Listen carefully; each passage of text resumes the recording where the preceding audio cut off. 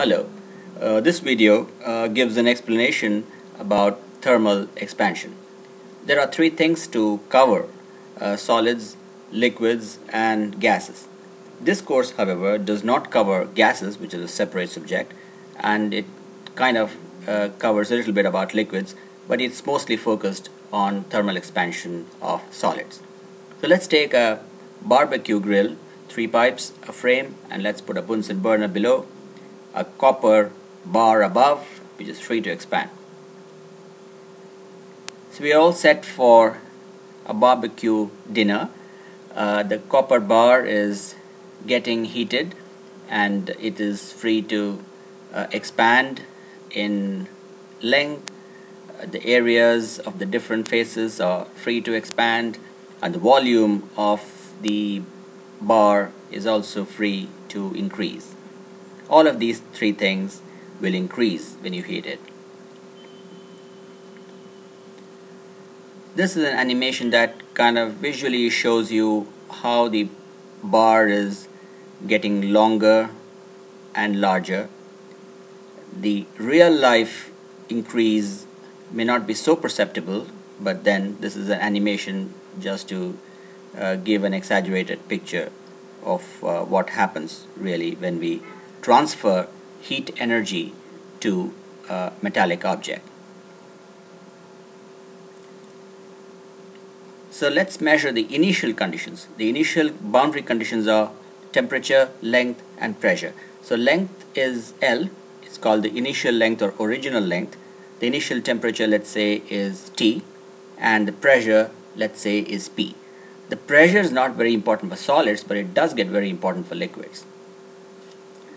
After it is heated to a temperature T plus delta T, at that temperature the increased length is shown here. The length increase will be directly proportional to how much we heat it in this fire. So we have to note down in an experiment the final length and the final temperature. Again, the pressure is not very important for solids.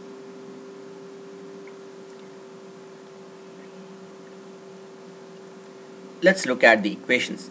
So the increase in length by original length takes out the variables of people who may start with different lengths of objects. So that is called strain. So the strain, the linear strain, is proportional to the change of temperature, the increase of temperature. Obviously, the more we heat it, the more it will increase in length. So the proportionality constant is called the coefficient of linear expansion. So that's simple. Now, if you need to find out alpha at a given temperature, then there is some mathematics and calculus involved, and we had to take the limits with delta t tending to 0 and do dl by dt, and then you get this equation. We're not going into those details right now. Similarly, the increase in volume of that copper bar divided by its original volume is volumetric strain. The volumetric strain also, of course, is proportional to how much we are going to heat it and increase its temperature. So here the proportionality constant is called gamma, or the coefficient of volume expansion. The same thing. The principle here is the same. If you want to find gamma at a particular temperature, and the calculus gives you this equation. Below, a particular relationship is highlighted, that volumetric expansion coefficient is 3 times of alpha, which is the linear expansion coefficient. This is not to be remembered really. One can deduce it at the drop of a hat, because volume is nothing but length, width, and height. There are three things there, and for isotropic materials which have properties same in different directions, gamma should be 3 times of alpha. This is the last slide, which points out certain things which are to be noted.